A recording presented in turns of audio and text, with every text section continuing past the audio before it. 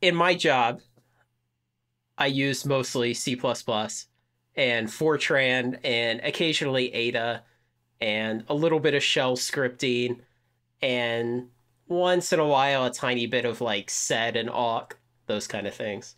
Hmm.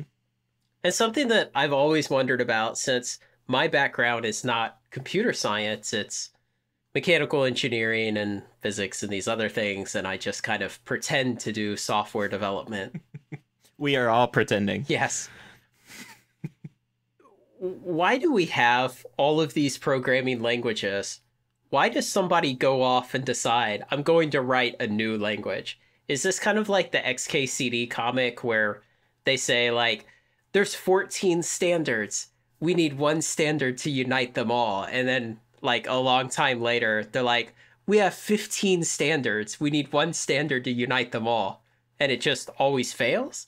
Or are there specific archetypal goals that people have when they're writing a language, some specific problem or group of problems they're trying to solve by creating this new language?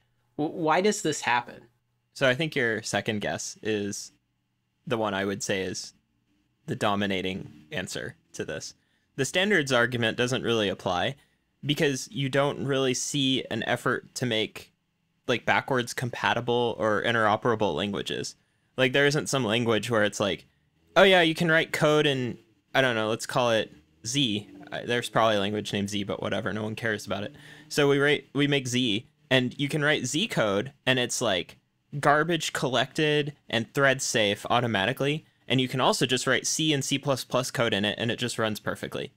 Like, people do not make these languages very frequently. There are a few, and they're backwards compatible because they had to be, and usually they're like backwards compatible with C or something. They like grew out of it. I think Objective-C does that. C++ does that.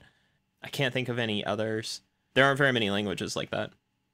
And so for the most part, each language solves some kind of specific need that the programmers had.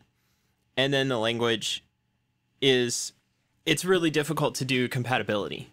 Like if you make a syntactic change to any language, then it breaks all the existing source code.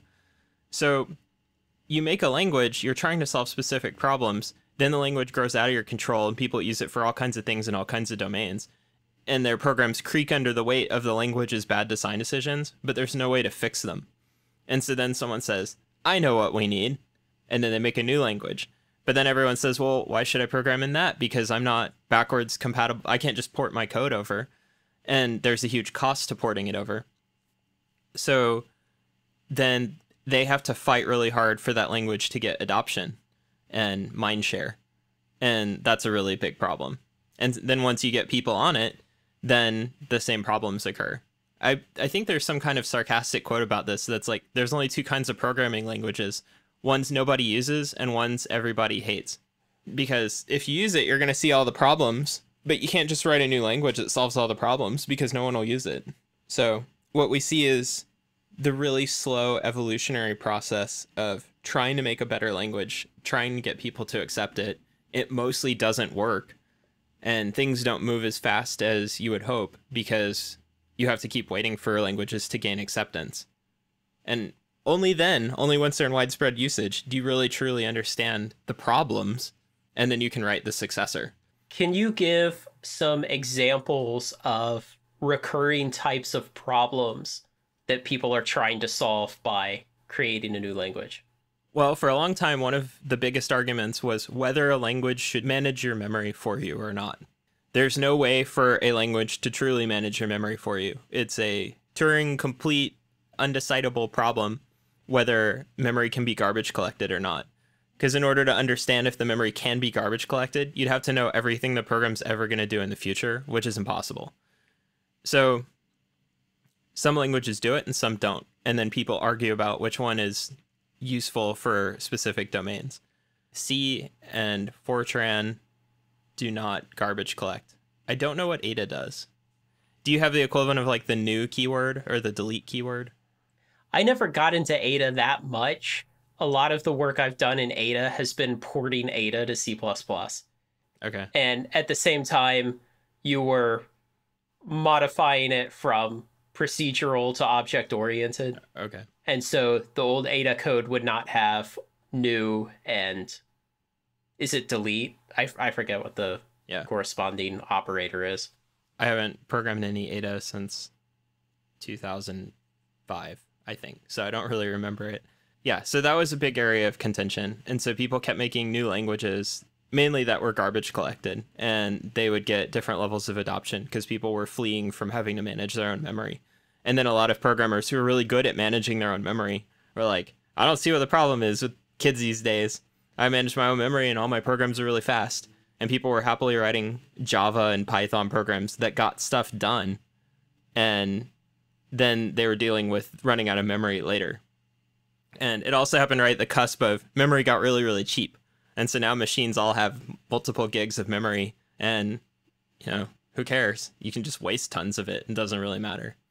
The new problem that's really like in vogue to solve is thread safety. And essentially all computers now are tiny little distributed systems. Like all processors have multiple cores on them that are all trying to communicate with each other. Or alternatively, they're not trying to communicate and all of your program just runs on one core that's really, really hot. For instance, Chrome, a very modern web browser, basically runs that way. It uses one processor a whole lot to render a web page. And obviously that's not really the right approach. It's just that it's not very feasible to use all of the cores given the way that programming works right now, because nobody can understand a program that uses all the cores. And so a new language that's shown up to solve this problem is called Rust. And Rust enforces at compile time which thread owns the ability to write to an object. And so it's super awkward to program in because you have to tell the compiler, like, this function owns it now. Okay, now this function doesn't own it. I'm releasing this, and now this other function owns it, and things like that. And you feel like you're having to hold the compiler's hand in order to pass memory around. But it also means that you can't accidentally double write to something. You can't read from something that's dirty. There's this whole class of errors that you simply can't make because the compiler won't let you do it. So it avoids all of these memory erase conditions? Yeah, for the most part. Okay. So that's a really great concept. Probably Rust is implementing it in nearly the worst way, but it's still the best way that anyone has tried so far. And so Rust is seeing adoption because Mozilla is working on this project they initially codenamed Servo, which is to try and write a web browser that uses all the cores at once to render the page and do other things. This is obviously the right way to write a web browser. So we're probably going to see this era where Firefox is faster than Chrome at doing a lot of things. And eventually Chrome is probably going to have to duplicate this somehow. Chrome and its rendering engine Blink is written in, I believe, C++. So I don't know what they're going to do. Port it to Rust? Probably not. Try and write thread safe C++ code? I don't know. It's going to be hard. So if Rust turns out to be the right thing, probably what we'll start seeing is people making other languages that are like Rust, but more friendly to write in. Like, if you're only using one thread, you don't have to write all of the syntax around sharing and borrowing and stuff. And that's kind of how programming languages march on, but really, really slowly. Do you feel like that answers your question? I think that was pretty informative. Because I come at all this with just a very basic knowledge, a couple of years of computer science in high school, and 3 hours in college. And then I've just kind of faked it all the way through my career. So a lot of these concepts I'm only passingly familiar with. And the computer science you got in high school was with the worst teacher ever. Aw, she was a nice old lady. Did y'all glue the mouse balls shut? No. Well, actually, that was someone in my year did that, but it wasn't my class. They did it in my year, too. Actually, I took it in 11th grade from her. Did you take it in 12th? We would have been the same year then.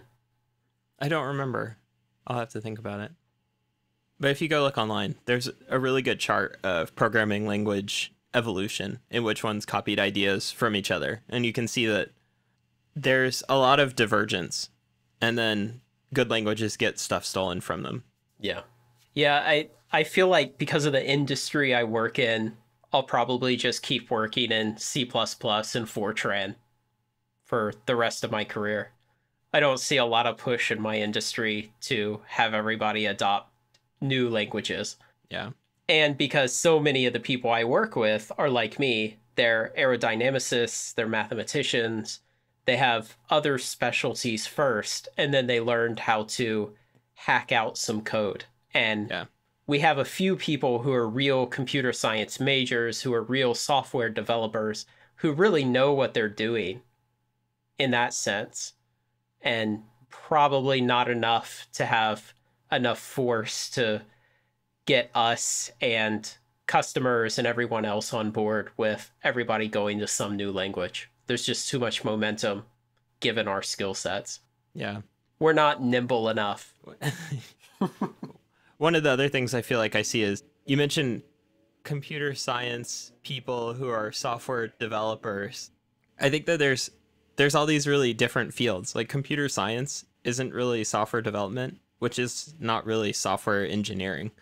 And software engineering almost doesn't exist. There are not very many people in the world who are trying to build repeatable, consistent, strong processes for thinking about how to make software that achieves specific goals. It's mostly ad hoc. And for software development, that's just people who make software, but it doesn't need to follow any specific standards or anything. It just needs to sort of work until they're told to stop working on it. And then computer science is this very abstract sort of math-based thing where it's like, given a computing machine, what could I compute with it, and how many time steps would it take, and how many memory units would it take, and things like that. But not necessarily a lot of consideration for, well, what if you built this machine? So, like, arguably computer science could have been taught in the early 1800s, and they would have just been like, one day maybe someone will build a thing that could implement these problems you're solving.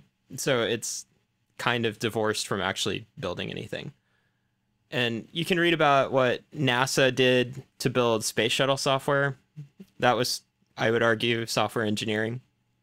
And they're like, oh, we write all these tests and we have all these meetings and it takes us forever to write a line of code and all this stuff. And I feel like what they're doing is just sort of really entry level to writing really good software for mission critical systems like that. But it's pretty uncommon in the industry. Supposedly people do it for other life and death control systems like nuclear reactors and stuff like that. But I kind of question how much process actually goes into it. I don't know. I'm guessing there's a lot of stuff you guys could do to improve your process a lot. And there's just nobody who has the decision-making knowledge, capability, and authority all in one place to do it.